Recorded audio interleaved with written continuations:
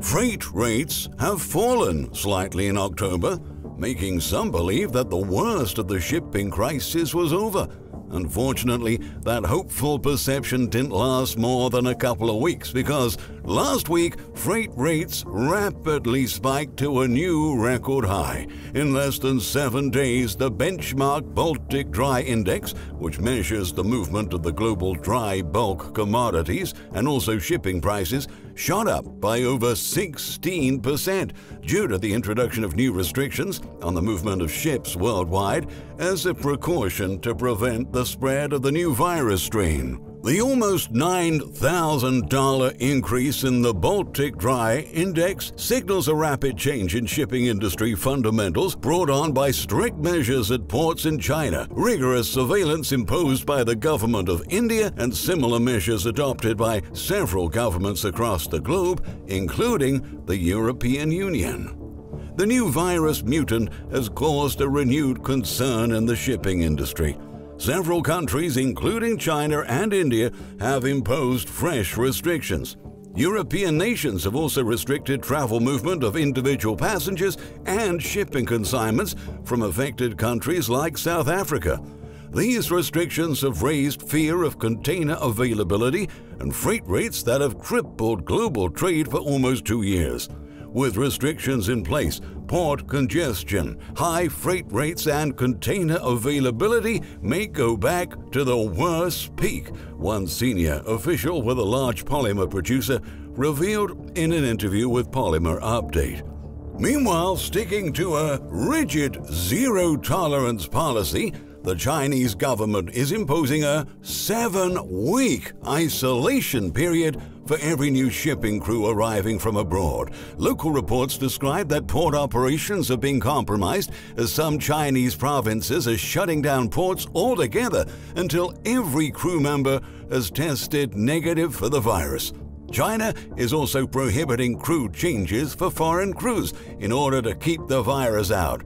Even vessels that have changed their crew elsewhere have to wait for 2 weeks before they're allowed to enter China. The ripple effect of China's port congestion is impacting several other intra-Asia trade lanes as diverted cargo ships get stuck at transshipment hubs in the southeast. According to Peter Sandara, global head of ocean freight for a major cargo owner, due to prolonged waiting times to dock, cargo is simply being dumped in Singapore ports and containers are making the return trip empty. We understand the carriers might be blanking sailings because of power shortages in China impacting export production, but also because of the huge port congestion in the U.S. and Europe, which have disrupted their vessel schedules, Sandara added. Given that the Chinese New Year cargo rush is just around the corner, congestion is about to intensify and the backlog of cargo ships will only get bigger. The tightening vessel capacity we are currently seeing globally is adding even more pressure on soaring freight rates. According to VesselsValue in its 2021 Port Congestion Report in November, Asia-U.S. shipping rates reached a staggering $130,000 per day, and that's over a 400% increase compared to this time last year. In America, as opposed to what the government has been suggesting in recent weeks, ports are still extremely clogged, especially in California. Just yesterday, the number of container ships stuck outside the port of Los Angeles has reached a new record of 111, breaking the previous record of 108 vessels a month ago. When adding the ships stuck outside the port of Long Beach, that number escalates to almost 200. And on a nationwide scale, at least 265 ships carrying millions of containers are still waiting to dock and unload. Congestion continues to worsen despite efforts to speed up container processing amid a surge in consumer demand for goods ahead of the holidays. In October, the White House announced a shift to 24/7 port operations and threatened to fine companies that left containers on the docks for several days. Since August, The administration has announced several steps to address the supply chain crisis, but retailers and grocers keep struggling to keep shelves stocked, while prices continue to rise. Industry experts argue that the measures didn't solve any of the existing problems. In fact, it may have worsened the situation, and issues could persist until 2023. The president was scheduled to address the bottlenecks in a speech to the American people on Monday afternoon, but the White House suddenly canceled the event moments before he was set to deliver them.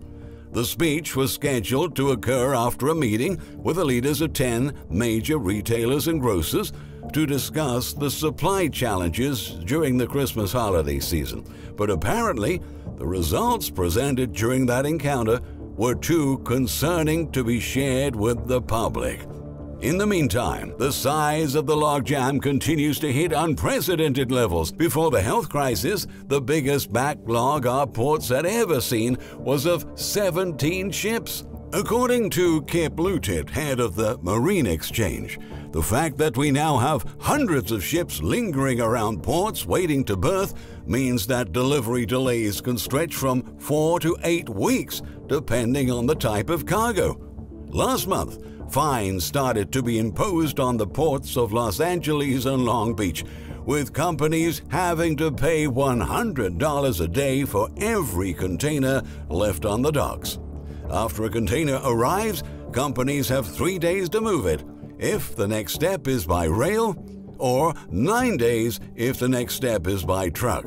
However, industry specialists say these fees will do little to help ease the port jams. The issue isn't about a lack of desire to move the boxes, but a lack of physical space, explained Corey Birch, VP Solutions Consulting at Slink.io, a global logistics company. According to data released by American Shipper, at the end of November, there were almost 60,000 containers on these ports that had been there for more than 9 days and would be eligible for fines. But as Birch highlighted, those fines will simply be passed on to the end consumer, compounding inflationary pressures that have already been pushing the price of everything to sky highs. The backlog is also sparking another problem for companies trying to ship goods and customers and stores waiting for those supplies: cargo theft.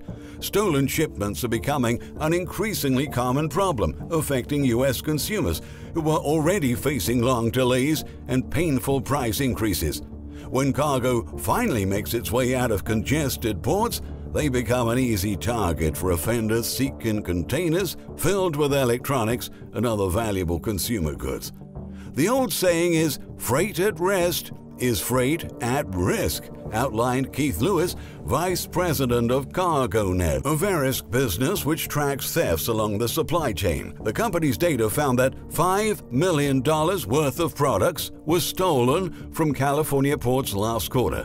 The executive also mentioned that the rising levels of theft for fleets and businesses mean that ultimately it's consumers that will be the hardest hit this holiday season.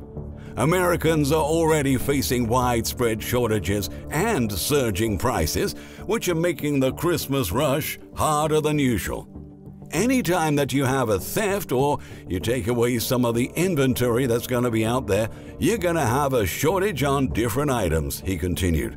There's going to be less to choose from, fewer things on the shelves, or fewer choices to make when you go out to shop this year, said Lewis. Now, even large corporations that would typically be safe from sudden inflation upswings are warning that they cannot fight with such persistent inflationary pressures. In an interview with CNBC, Siemens Energy CEO Christian Bruch alerted that the industrial world is going to be dealing with higher prices and supply shortages for much longer than expected. He said, "It is going to be way into 2022, and honestly, my belief is managing the supply chain will be something which will be with us for a long time." Unilever CEO Alan Jope also sounded the alarm, saying that the company was witnessing once-in-2-decade inflationary pressure, saying, "We are seeing commodity inflation across really every type of input cost that we have. agricultural commodities, petrochemical commodities, paper and board, transport, logistics, energy, labor, all are moving in an upward direction, he said.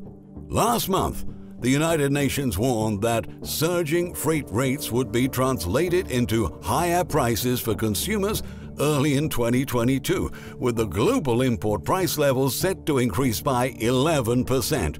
Global consumer prices will rise significantly in the year ahead until shipping supply chain disruptions are unblocked and port constraints and terminal inefficiencies are tackled, the United Nations Conference on Trade and Development said in its review of Maritime Transport 2021 report. The current surge in freight rates will have a profound impact on trade and undermine socioeconomic recovery until maritime shipping operations return to normal, said Rebecca Greenspan, the Secretary General.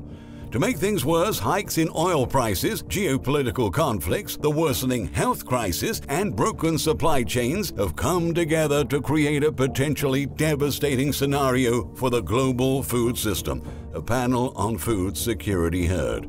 These have created a perfect storm for a global food collapse, stressed Fan Schengen, chair of the Academy of Global Food Economics and Policy at China Agricultural University.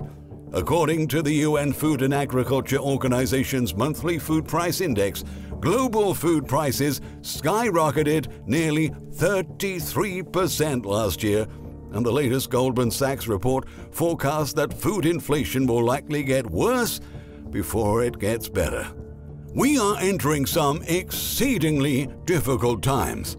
Sadly, the problems we're facing today are only going to be aggravated in the coming months.